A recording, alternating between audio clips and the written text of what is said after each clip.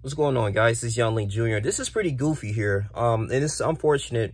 This happened to Ryan Upchurch. Now, those you don't know, Ryan Upchurch is a popular country singer, independent artist, been in the game for a long time. Also, he did like country rap as well. But he's a successful country singer out of Tennessee, and he makes YouTube videos. Actually, how I discovered him was not through his music. It was actually when he was talking about a high-profile case with the Gabby Petito situation that happened in 2021.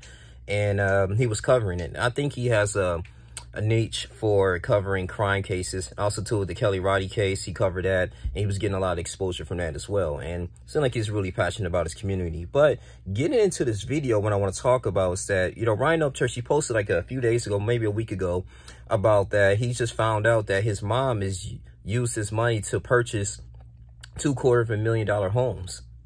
Now, without his knowing, you know, without his his knowledge. So for the most part, it was like $500,000 in total. And he went there, he found out, like, wait a minute, like, why am I broke? Like, why don't I really have too many funds like that? You know, I mean, this don't make any sense because his mom is to be his accountant. Okay, she's supposed to, you know, help, you know, make sure everything's good, direct the funds. They used to make songs together.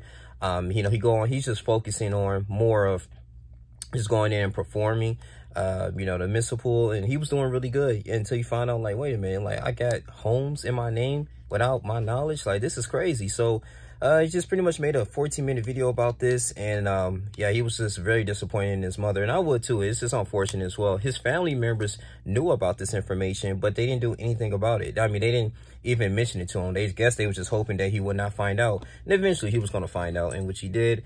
And it's pretty much he may be cutting ties with his family. Now, this is going to be really hard because if I was in a situation, yes, I would be extremely upset. I'm like, are you kidding me? Like, what do you want? You know, I can't even trust you now. Like, you just using my money, purchasing, you know, these, oh my gosh, man.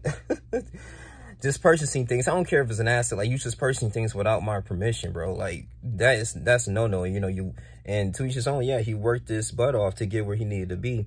So I just found that kind of sad, and you know. But I believe with Ryan Upchurch, it's some things I agree with him, some things I disagree with him. But on this situation here, I'm on his side. I mean, this kind of foul so many levels. So I don't even know if he's gonna go ahead, of course, fire her for him being this accountant and hire a professional accountant, or he just, I don't know, he's just going ahead and just be like, you know what, I'm gonna just be take more initiative in my funds and just forget all about this. So I'm gonna post a little bit something that his I believe his dad tweeted about, just pretty much talking about him, say, oh, you're 31 freaking years old, I'm disappointed, and all this type of stuff though. So we have to see, man, but just unfortunate circumstances here, man. But I know from Ryan Upchurch fans, you guys probably already heard about that, so I just put my 2 cents in it. You guys tell me what you guys think. Like, comment, subscribe, share this video. It's your boy Young Link Jr. I'm out.